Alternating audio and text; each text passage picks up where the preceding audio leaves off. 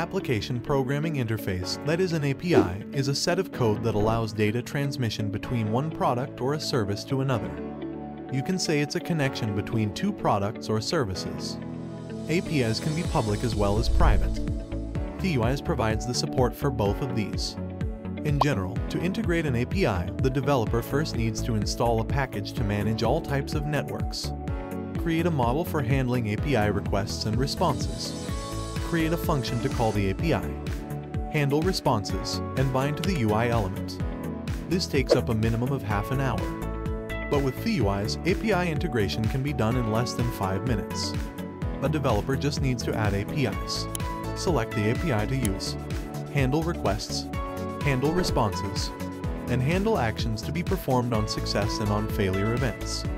For testing an API, DhiWise provides the support of API Runner where APIs can be tested. For more details, check out the API Runner video link in the description. Let's learn how to add APIs using the API Runner in DhiWise. So, to add a new API, let's go to API Management. Click on the Add New API button to add a new API. Now, there are two ways to add an API. The first one is to import a Postman Collection, and the second one is to add an API with either a QRL or by adding an API manually. Let's first see how to add a Postman Collection. Click on Upload Postman File and select the collection file. Click Open to open a file. If this collection requires any environment variables, then click here and select your environment variable file. Click Open to open a file. Once the file is selected, click on Upload File.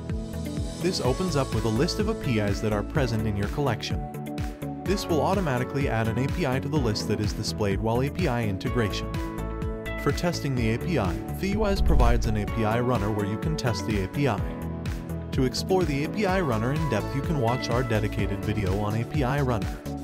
Now, let's learn how to add an API manually. Enter the API and select the type of API's request. Add all the required headers in the request body.